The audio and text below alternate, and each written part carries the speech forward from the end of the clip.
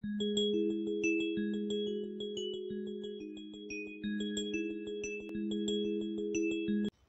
Students, so transport in plants అనే topic సంబంధించి 2 mark questions చూస్తున్నాం. So see the 7th question. What happens when a pressure greater than atmospheric pressure applied to pure water are solution? Right. So question చూస్తే what happens when a pressure greater than atmospheric pressure. So ఒక solution మీద when applied to pure వాటర్కి నార్మల్గా ఉన్నటువంటి atmosphere pressure కన్నా ఎక్కువగా మనం apply చేసినప్పుడు వాట్ విల్ బి హ్యాపెన్, ఏం జరుగుతుంది అనేది అక్కడ క్వశ్చన్. రైట్. సో నార్మల్గా ఉన్నప్పుడు, సో ఫ్రీగా ఉన్నప్పుడు అంటే స్వేచ్ఛగా ఉన్నప్పుడు ఒక ప్యూర్ వాటర్ యొక్క వాటర్ పొటెన్షియల్ని మనము జీరోగా చూపిస్తాం. సో ఇక్కడ మనం వాటర్ పొటెన్షియల్ అనే టాపిక్ డిస్కస్ చేసేటప్పుడు అక్కడ చెప్పుకున్నాం, water potential depends on 2 factors, that is solute potential and pressure potential. Solute potential and pressure potential. When pressure applied to pure water, what will be happen? Its potential is increases, its kinetic energy is increased. So water స్వేచ్ఛగా ఉన్నప్పుడు వాటర్కు మనం pressure apply చేసినప్పుడు ఏం జరుగుతుంది అంటే వాటి యొక్క స్వేచ్ఛా శక్తి పెరుగుతుంది. రైట్. చూడండి ఇక్కడ. So at normal atmospheric pressure water potential is denoted as 0. When pressure is applied, more pressure applied to water, its potential is increases. So potential will be increase. Right. That is the answer. And the 8th question, explain what will happen to a plant cell if it is kept in solution having higher water potential. So what will be happen to a plant cell?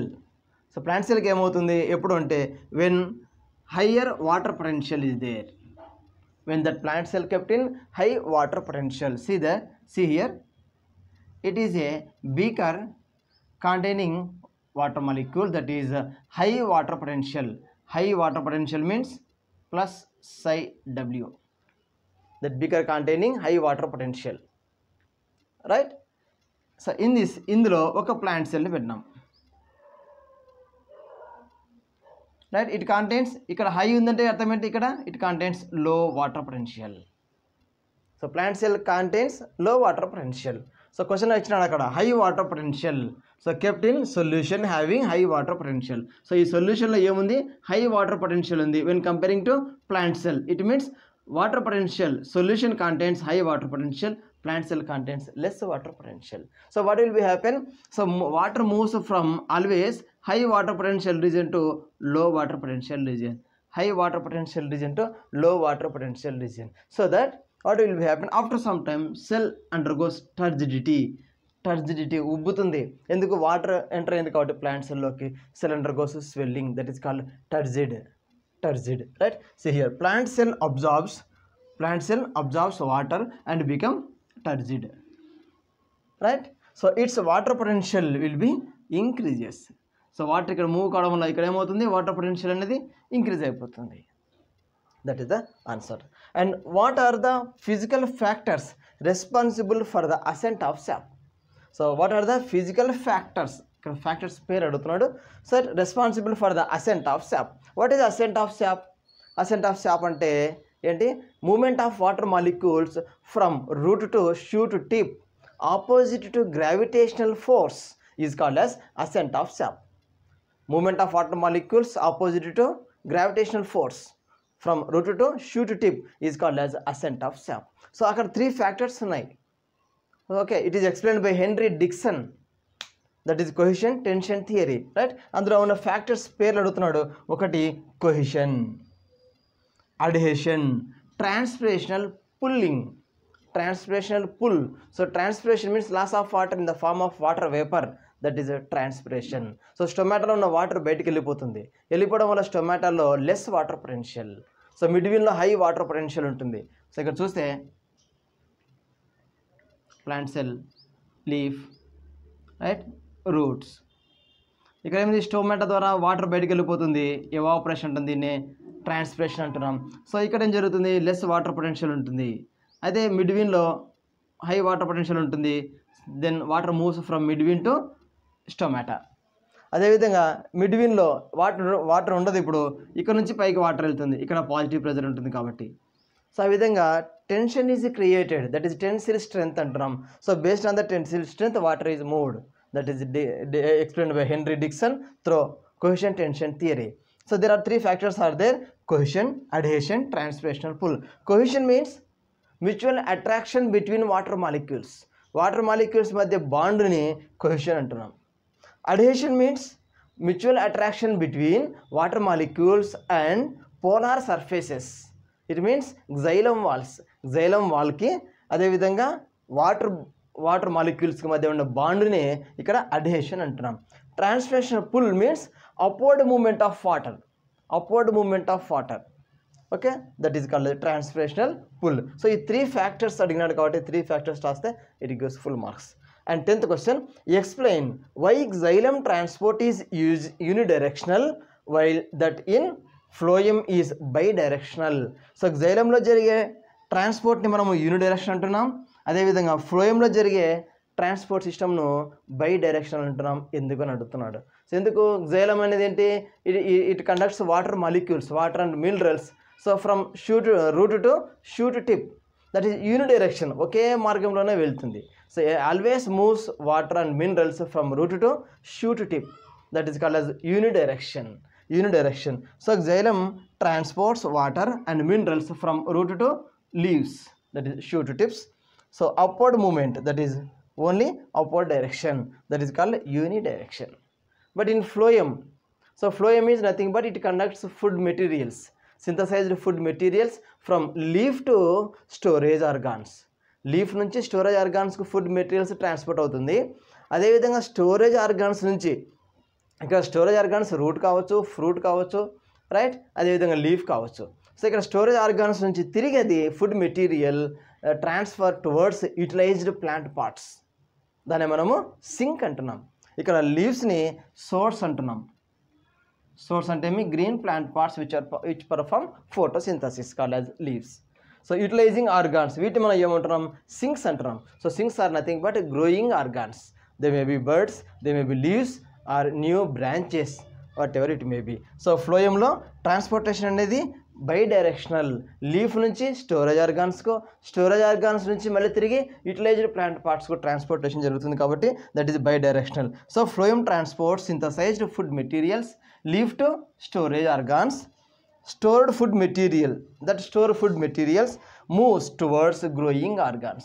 So 2 direction జరుగుతుంది, upward direction and downward direction, so that it is called as bidirectional. So Xylemలో జరిగేది unidirectional, ఫ్లోయంలో జరిగేది bidirectional. Right, question number 11. With reference to transpiration of food within a plant, what are source and what are sink? So ఇక్కడ transport అందులో food సంబంధించి source అంటే ఏంటి, sync అంటే ఏంటి అని అడిగినాడు question. So what are source? Source are nothing but green plant parts which perform photosynthesis. So green plant parts which perform photosynthesis, those are called as source. So source are nothing but green plant parts which perform photosynthesis. So photosynthesis నార్మల్గా ఎక్కడ జరుగుతుంది? మనకు లీఫ్లో. So it is nothing but source. And sync, so sinks are nothing but growing plant parts which is utilise food materials, that stored food materials ఏవైతే utilise చేసుకుంటాయో వాటిని మనము sync అంటాం. So ఏవి utilise చేసుకుంటాయంటే growing plant parts, they may be shoot tip, new leaves, new fruits, birds, watts ever it may be, roots కావచ్చు. So ఇవన్నీ కూడా ఏంటంటే sinks. So growing plant parts which utilise that food material, those are called as sync. They may be fruits are birds etcetera. Right, question number 12. Does transpiration అక్కర్ at night? Give example.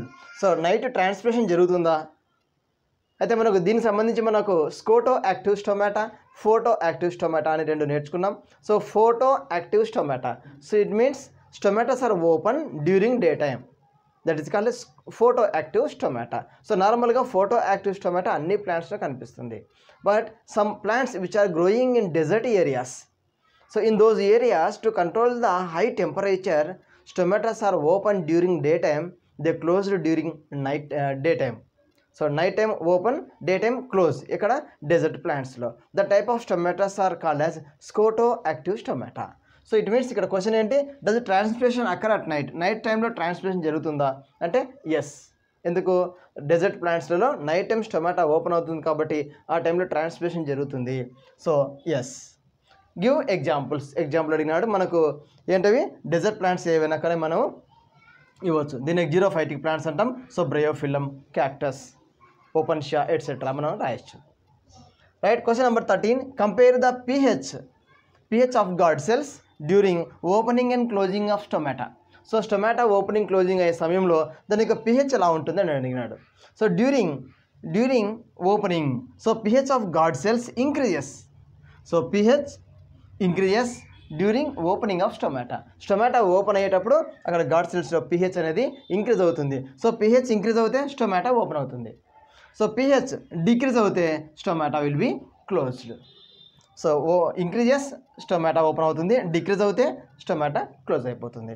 Right. Question number 14, in the Wake of ట్రాన్స్పిరేషనల్ loss, ట్రాన్స్పిరేషనల్ లాస్కి సంబంధించి why do the C4 plants are more efficient than C3 plants. So C3 plants కన్నా C4 plants చాలా ఎఫిషియెంట్గా పనిచేస్తాయి. ఎందుకనండి ఇక్కడ question అడిగినాడు. So ఎందుకు, why, because C4 plants losses only half of the water molecules. So half as much water as C3 plants. So C3 ప్లాంట్స్తో పోల్చినప్పుడు only half of the water మాత్రమే utilise చేసుకుంటాయి. ఇక్కడ for the same amount of CO2 fixation, ఫిక్సేషన్కి సంబంధించి C3 plants ఎంత water అయితే use చేసుకుంటాయో అందులో only half of the water only used by C4 plants. So it means C4 plants minimise water loss. C4 plants minimize water loss and fixes more CO2 than C3 plants. So C3 ప్లాంట్స్తో compare చేసినప్పుడు C4 plants తక్కువ water use చేసుకుంటున్నాయి, ఎక్కువ CO2 fixation చేస్తున్నాయి. అందువల్ల C4 plants are more efficient than C3 plants. See the next question. Question number 15. What is meant by transport saturation? How does it influence facilitated diffusion? So ఇక్కడ transport saturation అంటే ఏంటి, అది facilitated diffusion ఏ విధంగా influence చేస్తుంది. So what is transport saturation, ఇక్కడ మనకు ఇది తెలుసుకునే ముందు మనకు ఫెసిలిటేటెడ్ డిఫ్యూజన్లో మనం ఒకటి తెలుసుకున్నాం. Facilitated diffusion, so non soluble lipid substances their transportation is difficult to pass through this plasma membrane. So already we discussed in facilitated diffusion topic. So soluble substances only can diffuse faster through this plasma membrane. So what about non-soluble substances? It means hydrophilic meiotic substances difficultation is their substances transportation is difficult. So their transportation is facilitated by proteins. That is called facilitated diffusion.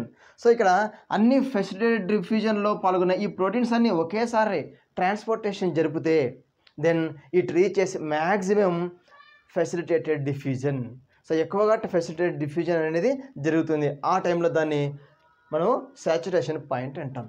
So when all protein transporters అంటే ఇవి these protein transporters are used in